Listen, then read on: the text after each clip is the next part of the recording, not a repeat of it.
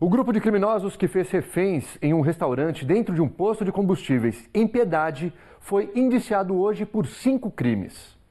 Esse homem, que prefere não se identificar, mora perto do posto onde 11 pessoas foram mantidas reféns. O medo agora faz parte da vida de todos por aqui. Agora a gente fica, meio receado de chegar aqui.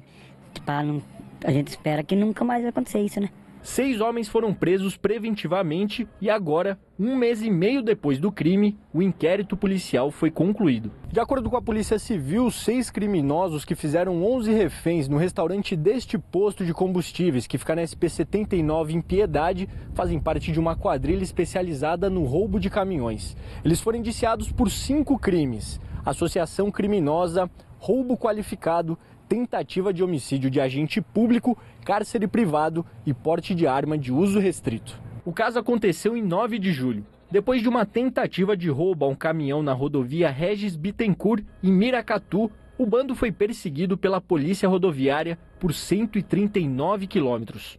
Os bandidos estavam armados com fuzis. Houve troca de tiros e 2 policiais foram atingidos. Quando chegaram neste posto de combustíveis da SP 79 em Piedade, os homens fizeram 11 reféns no restaurante. Foram 3 horas de negociação até que os homens se rendessem.